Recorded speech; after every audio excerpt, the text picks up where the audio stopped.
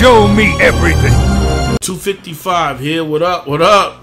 And today we are talking about the current state of Arc System and what's going on with them in their games. So let's look at 3 games for today's discussion. Number 1, Guilty Gear had their Season 2 patch on about June 15th. Then they had a minor bug fix at the CEO. So that's about a month. Dragon Ball FighterZ got their new patch about June 24th. Today's the 25th. That's also a month. And we know that DNF Duel was released 4 days later in June the 28th. So got about a month of new Arc System stuff. But I think that system mechanic changes, buffing characters, that holds players' attention for like a month and is good. It adds new freshness to the games. But I think about after a month, it gets kind of okay. And that really depends on the updated season type, right? Are they just minor bug fixes? Is it just a few character bump up here or a few nerfs there? Now, in Dragon Ball Season 3, we got new assists and that new tag mechanic. Or something like that, that's a change that can last you about 3 months or so, right? You can't change that up. So, unless it's a huge change like that, I don't think that these individual patches are good enough on their own. Let's talk about DLC. Dragon Ball Z's last DLC that we got was Lab Coat, and that was back in February. And then let's think about, when was the last time we got a new stage for DBFZ? About 4 years ago. 2018. 2018, that's like 4 years ago. That's crazy. And I don't know if Arc System's not adding the new stages because we already have bad netcode, at least on a PlayStation, because if you're on PC, you eating good, you're sticking your ether cord, it's fine. But I know that certain stages make the netcode even worse, maybe that's why they're hesitant, but you need new things like that. So, looking at DBZ, we definitely needs an update. Let's look at Guilty Gear. When was Guilty Gear's last update? March 31st. That's when we got Testament, which technically nobody was asking for, and it came out of left field. Let's be fair about that.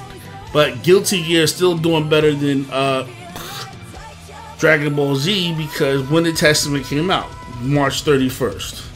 So pretty much it's old, but we'll get more stages, and we know that we at least have 4 more DLCs coming.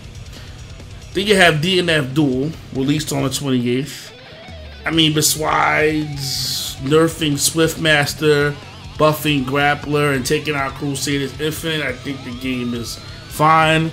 I think Lost Warrior could probably use some buffs. I mean, if it's slowest, its fastest attack is like 10 frames, that's crazy. And it's more or less more defensive options would be good. So that leaves us in Arc System's current state. Where are they at right now?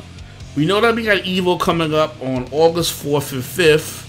And I might be a clown for expecting this, but I think that for EVO, we definitely need some new DLC and stage reveals for Dragon Ball FighterZ. And hopefully we'll see the first...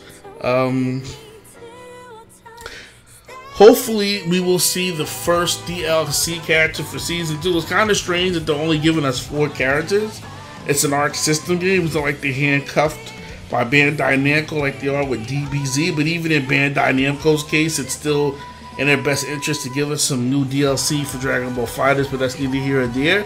But in the case of Guilty Gear, I don't understand why they haven't given us more than just 4 DLCs. Even 5 characters would be good.